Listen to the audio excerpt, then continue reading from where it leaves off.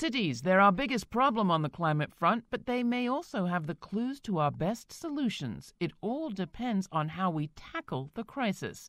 Cities are key. That's this week on the Laura Flanders Show, the place where the people who say it can't be done take a back seat to the people who are doing it. Welcome.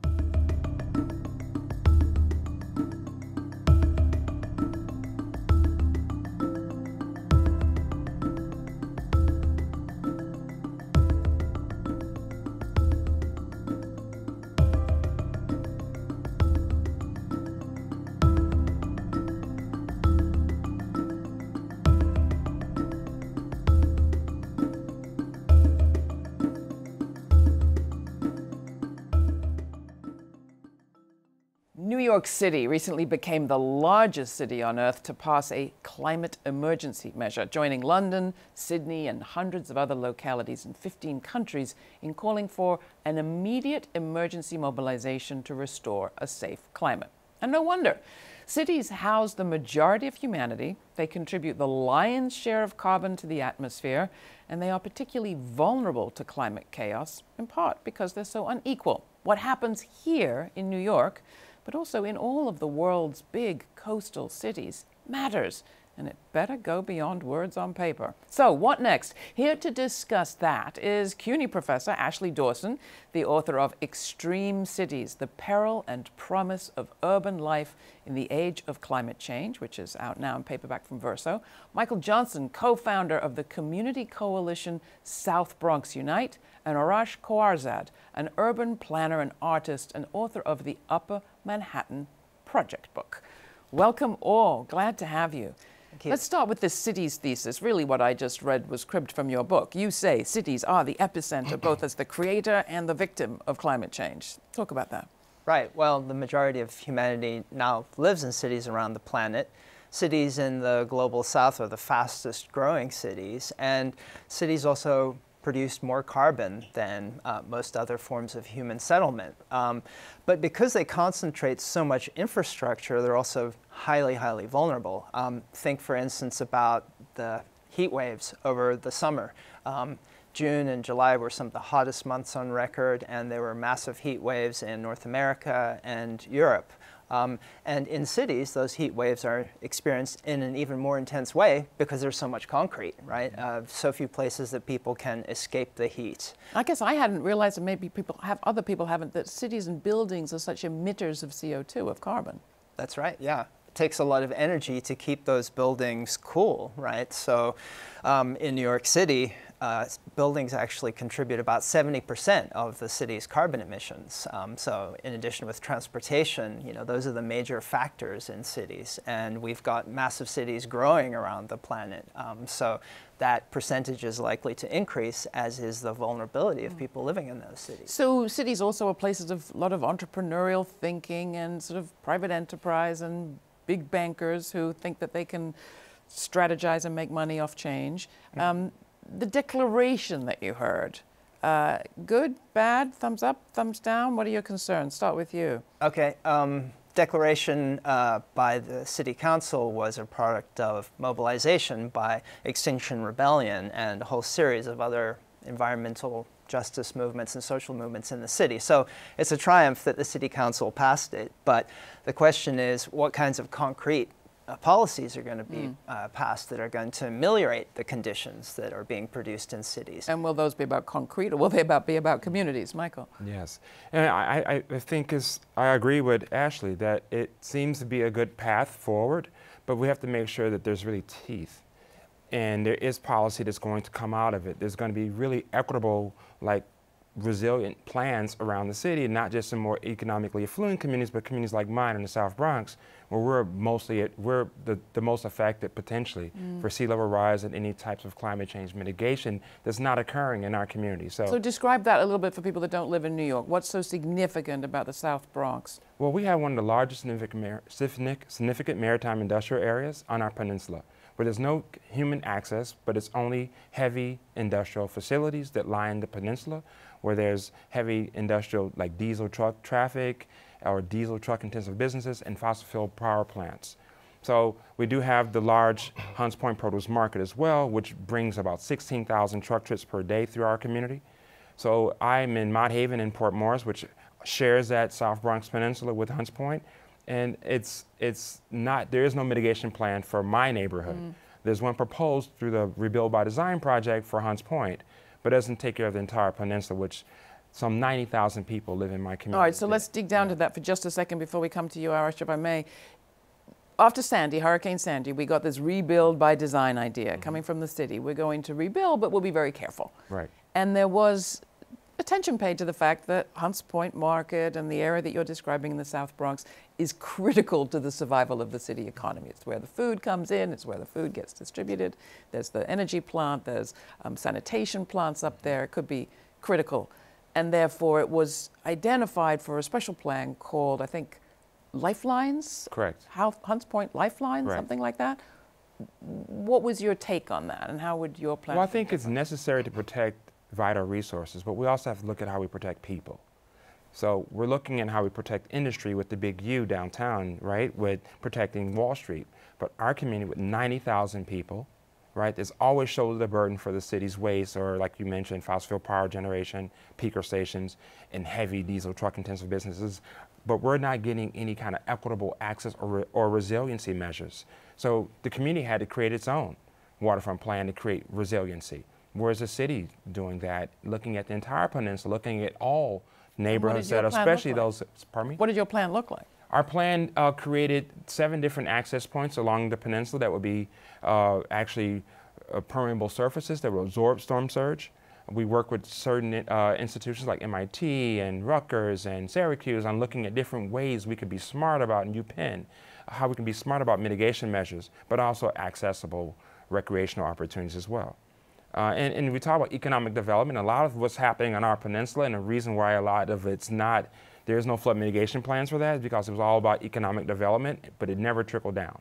So we're looking at how we also can create economic opportunities with green space and mitigation and resiliency, and just somewhere we can actually offset some of the really harmful things that happen to the South Bronx with high asthma rates, 8 times the national average, high levels of obesity and diabetes. These are direct health issues occurring right now because of what we're breathing every day from these thousands of diesel trucks running through our communities every day, and the highways that are encircling us. So you would agree that this Green New Deal idea, whatever it turns out to be, is a potential for interesting change. It's just a matter of how it pans out. Definitely. I think you have to start with a dream and thinking outside the box and creating policy that actually directly affects change. Well, that goes and that comes from the ground up. It doesn't come from the top down. Coming to you and your Manhattan Project, there's a lot of data out there in the world already around climate change.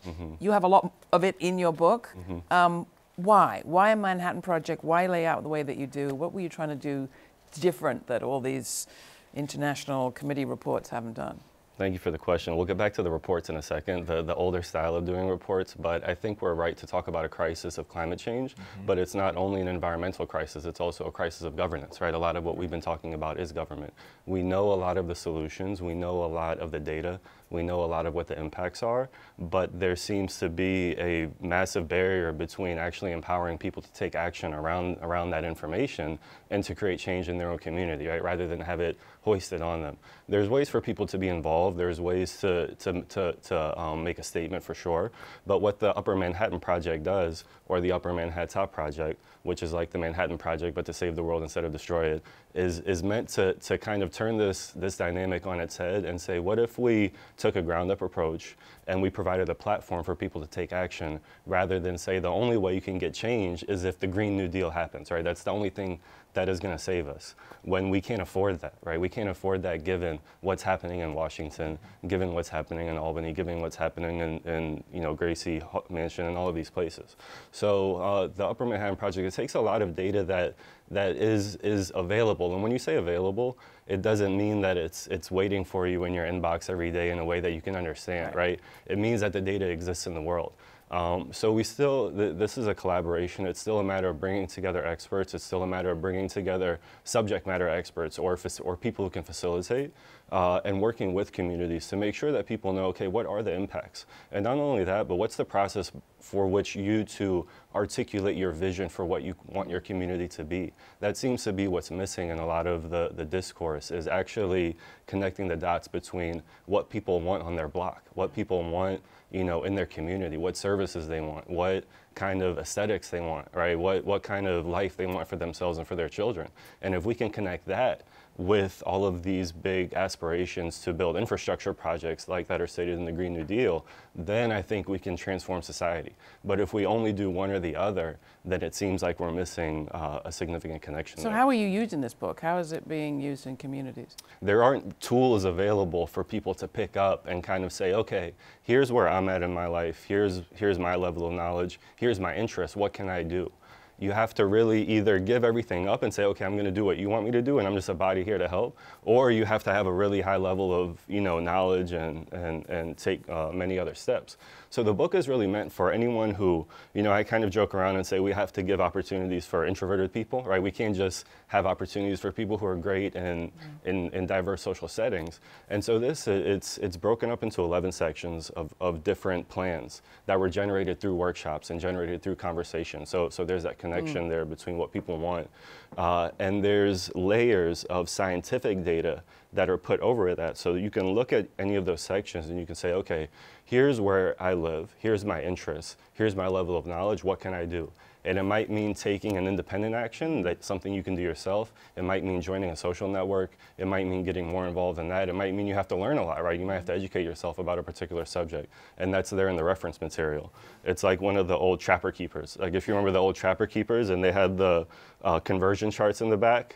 And when you were a kid, you felt like when you had that information, you could do anything, right? You said, okay, I have these tools, let me go see what I can do. Yeah. And that's kind of what this is. It's meant to inspire that creativity and that activism in people to say, okay, what can I do? Rather than let me just make a message and hopefully they'll figure it out up there.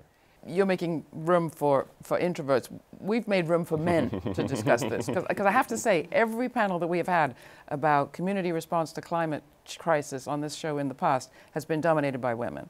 And it has seemed to me that from the top, whether it's AOC to the grassroots like Elizabeth Yampierre at Uprose, this is an area where women and women's organizations are responding first and quickest to the crisis, perhaps because they see it at a close-up level, or their visceral sense of, wait a minute, you know, we, whether it's biological or not, have the job of raising the next generation. Therefore, we better get involved in making sure there's a planet for them. To put you off your comfort zone maybe for a minute, you know, what role do you think patriarchy is playing in these top-down decisions and technological solutions? Who wants to speak to that? Mychal? Who wants to go? What role did that play? I think... I think about who led the campaign against pollution in the South Bronx, you know, Majora Carter and others. It's been a kind of gendered thing in lots of ways. I think it's a community coalition coming together because we're speaking for our experience, right? It's a number of really caring people who just live in their neighborhood and want to see something different happen. It's not someone who doesn't live there coming in, dropping in, with parachuting in to help. We raising families, and we saw a problem that's been reoccurring. And at some point, you stand up and say no more. And so it's not really about. But you don't see a gender thing. No, I don't see. I see we have strong women as well as strong men. All right, fail on that answer. Aurash, you. Well, you know, I'll start by saying that I think there's a very strong gender component to climate change. Climate change has disproportionate impacts on certain groups, right? That's one of the themes of social justice that you hear us talking about, and that's in the publication. So from there, I think we can say that if you look at all these crises, if you look at Sandy, if you look at things that are happening around the world, in cities around the world, not just New York City, because we have a lot of resources here. We have a lot of great personalities here who can, you know, represent themselves, but around the world, women are disproportionately affected in a lot of instances, right? Whether it's from the physical impact of a flood or from the aftermath of having to care for people and having to provide resources and things of that nature. Or displacement, as your own family's gone through? Exactly. Exactly. And from there, we know that when you become a refugee, similar circumstances. So a lot of the the dynamics that apply to women being disproportionately impacted by their refugee status apply to being a climate change refugee, right? And we have to start making that connection. And so from here, I think you can see that the people who are most affected are the people who should be leading. And if that's women in this case, then they should be leading, and there should be space and opportunities for them to lead. And the same with children. We mentioned that there's not children, but younger people who see this as affecting their future more than it does other people. So we can say, okay, they're being affected by this more, and that's where this rebellion or that's where this leadership is coming from.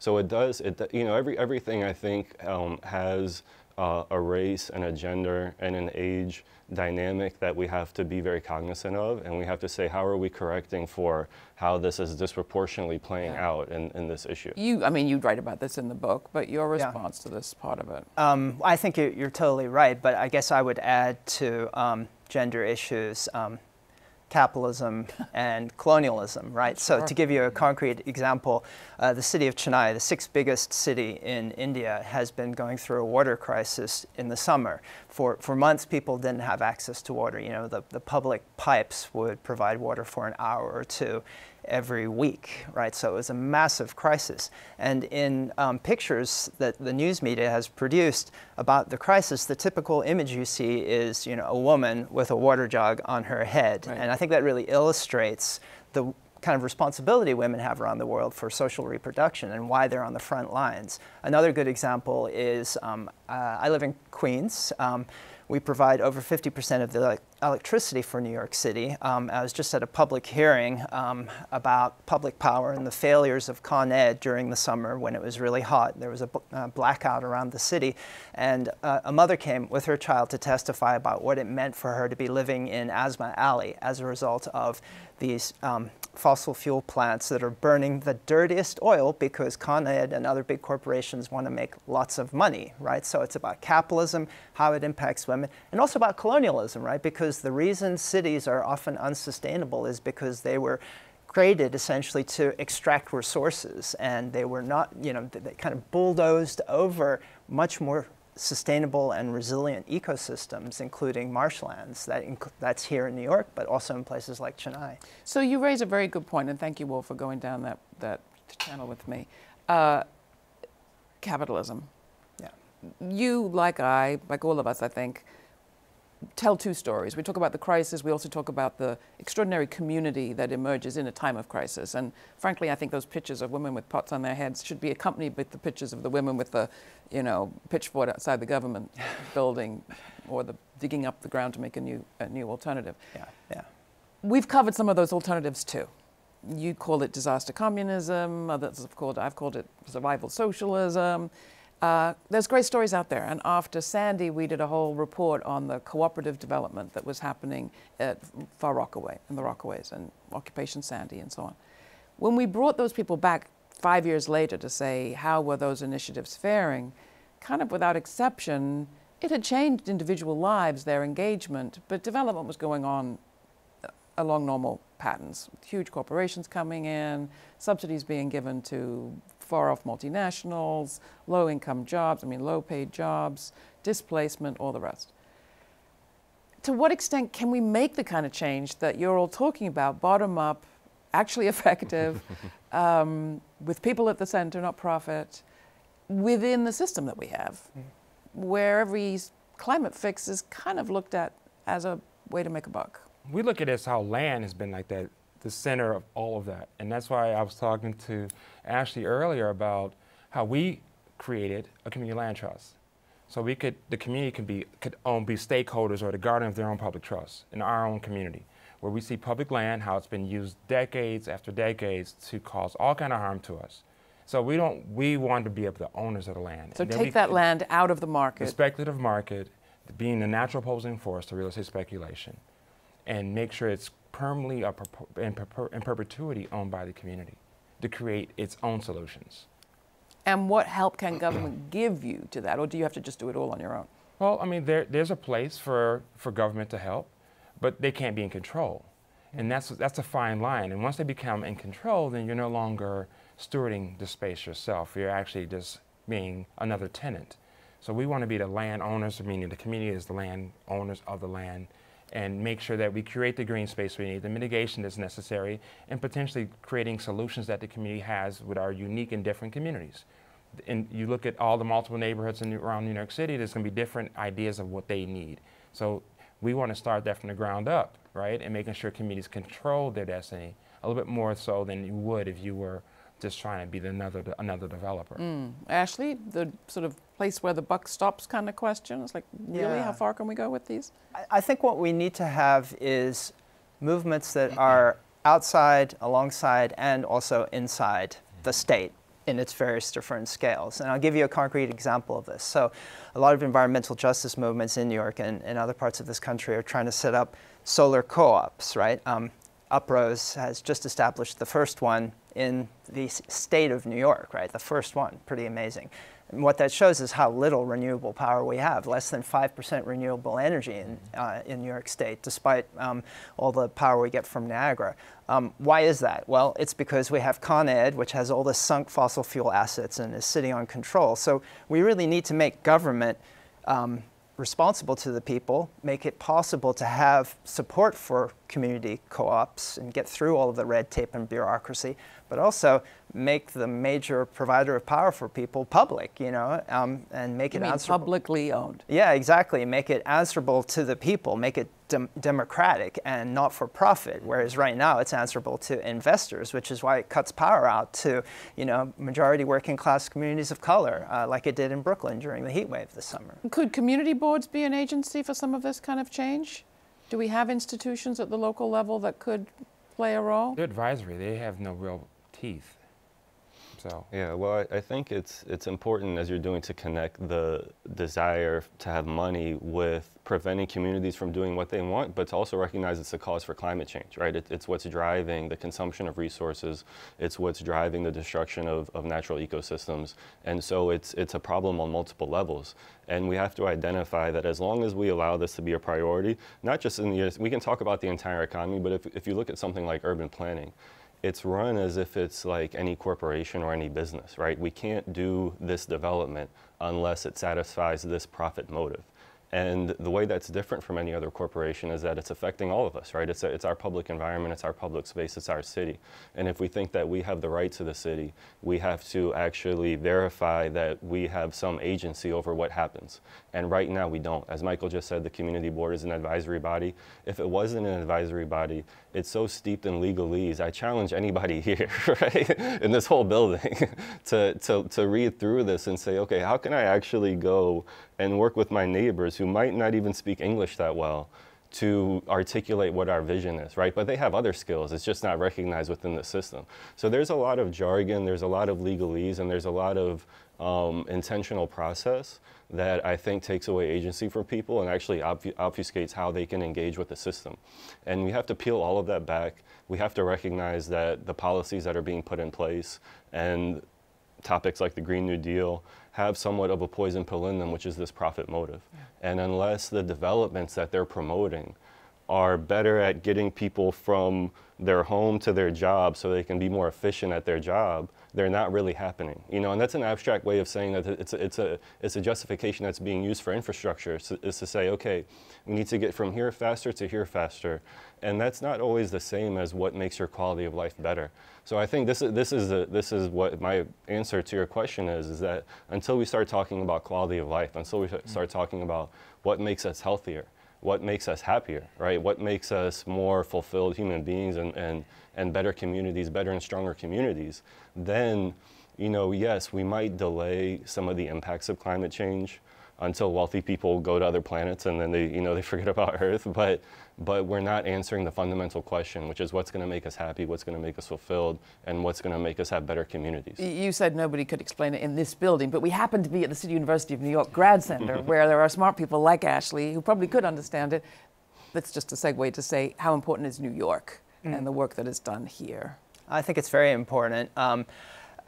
You know, we're the center of capital, and we're a city where we can see the irrationalities of urban development driven by capitalism in the kind of clearest possible way. But we've also had experiments like Rebuild by Design that are trying to provide a kind of utopian imaginary within the context of capitalism. So if we look at those failures, I think they're pretty relevant. But I would want to say that, you know, as I emphasized at the outset, we're also on a globalizing planet, and it's the people in the global south who are least responsible for the climate emergency, but who really are in the front lines, as well as, you know, people kind of the global majority in New York City who are on those front lines.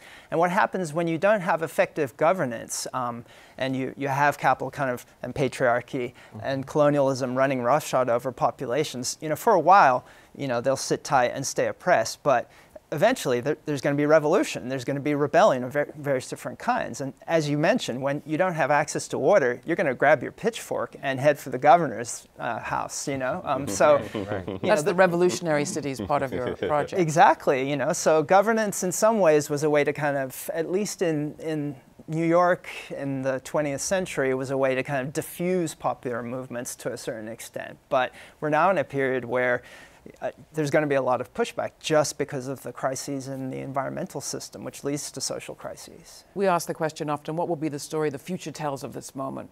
What do you think?